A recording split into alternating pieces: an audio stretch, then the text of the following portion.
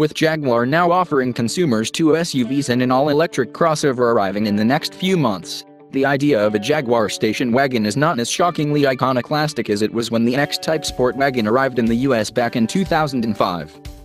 Indeed, the 2018 Jaguar XF Sportbrake seems almost mundane. Mainstream, even. That's selling it short. The new XF Sportbrake is the first wagon Jaguar has offered in the US since the X-Type Sportwagon was discontinued in 2009. It's not the first XF wagon, however.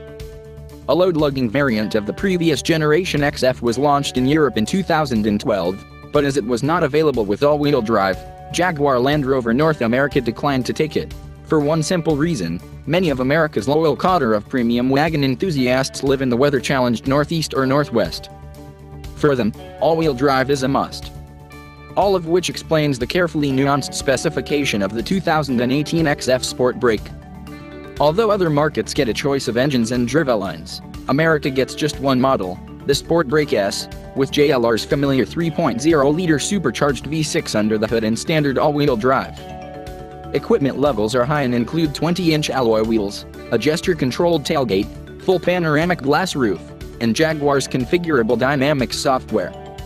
The price is high, too, $70,450. By contrast, the F-Pace S same 380 HP, 332 lb-foot engine under the hood and broadly similar levels of standard equipment looks a steal at $59,775.